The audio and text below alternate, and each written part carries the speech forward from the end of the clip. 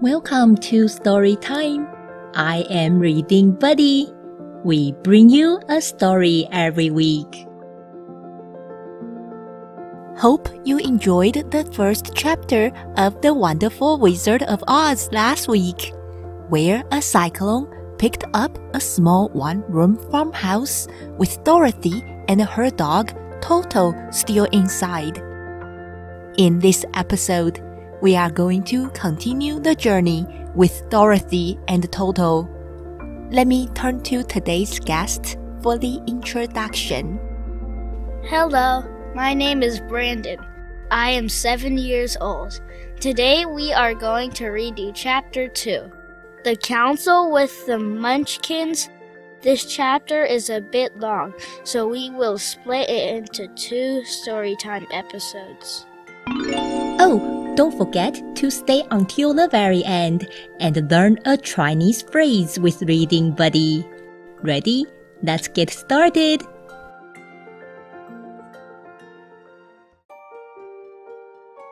Dorothy was awakened by a shock. It was so sudden and severe that if Dorothy had not been lying on the soft bed, she might have been hurt. As it was, the shock made her catch her breath and wonder what had happened. And Toto put his cold little nose into her face and whined dismally. Dorothy sat up and noticed that the house was not moving, nor was it dark, for the bright sunshine came in at the window, flooding the little room. She sprang from her bed and with Toto at her heels, ran and opened the door.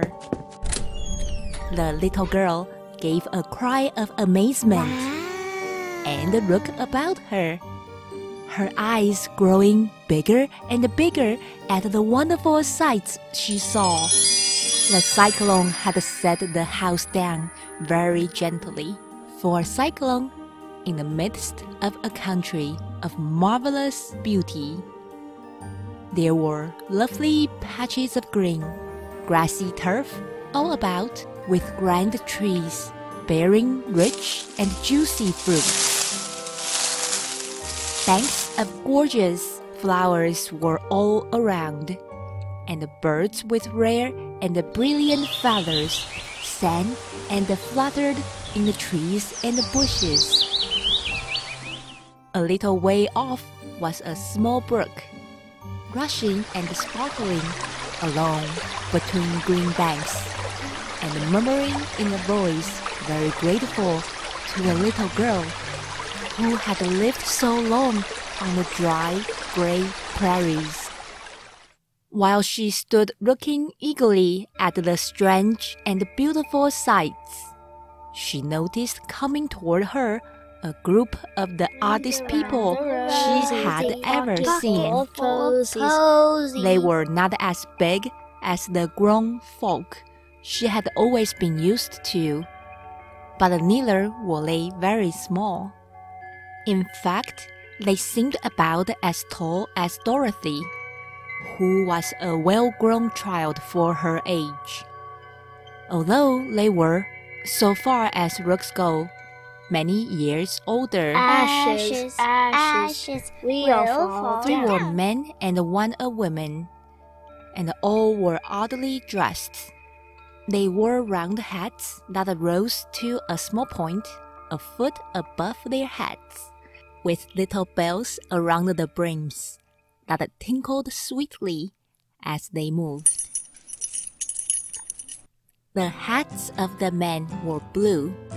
The little woman's hat was white, and she wore a white gown that hung in pleats from her shoulders. Over it were sprinkled little stars that glittered in the sun like diamonds. The men were dressed in blue, of the same shade as their hats, and wore well-polished boots, with a deep roll of blue at the tops. The men, Dorothy thought, were about as old as Uncle Henry, for 2 of them had beards. But the little woman was doubtless much older. Her face was covered with wrinkles. Her hair was nearly white, and she walked rather stiffly. When these people drew near the house, where Dorothy was standing in the doorway, they paused and whispered among themselves, as if afraid to come farther. Ring around the road. Hey, did you see that girl? Yes, who's she?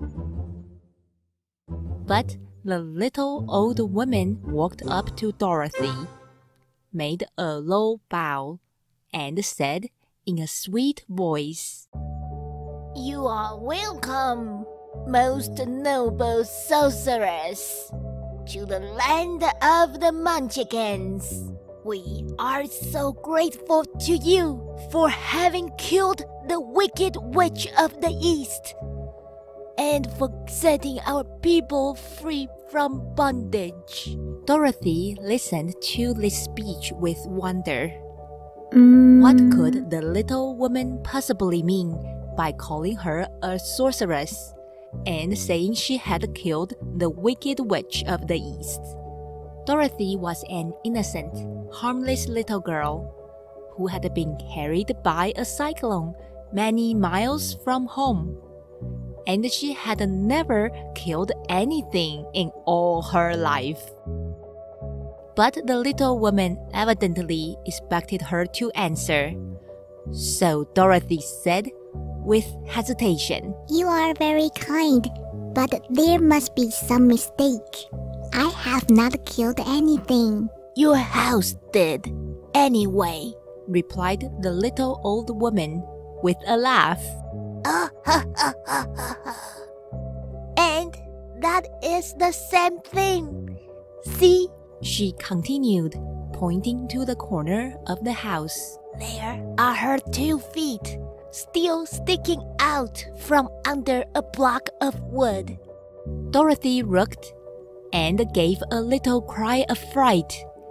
There, indeed, just under the corner of the great beam the house rested on, 2 feet were sticking out, shod in silver shoes with pointed toes. "Oh dear, oh dear," cried Dorothy, clasping her hands together in dismay. "Oh, the house must have fallen on her. Whatever shall we do?" "There is nothing to be done," said the little woman calmly. "But who was she?" asked Dorothy. "She was the wicked witch of the East, as I said," answered the little woman.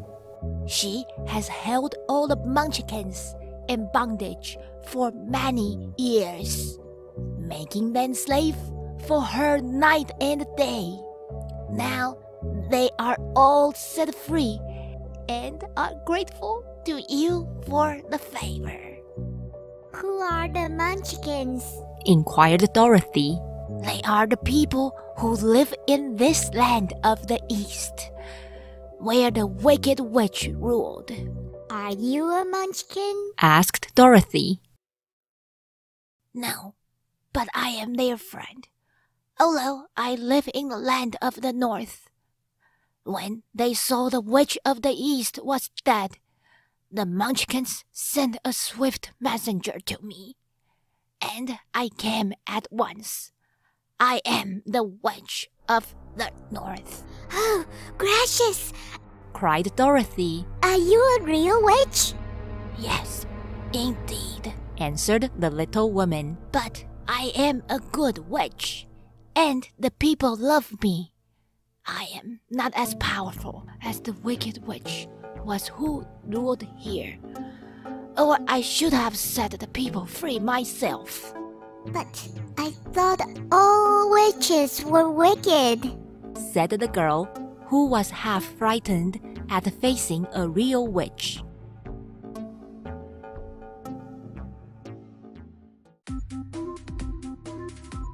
So, that was part 1 of chapter 2 of The Wonderful Wizard of Oz. In the story, Dorothy was afraid of the witch.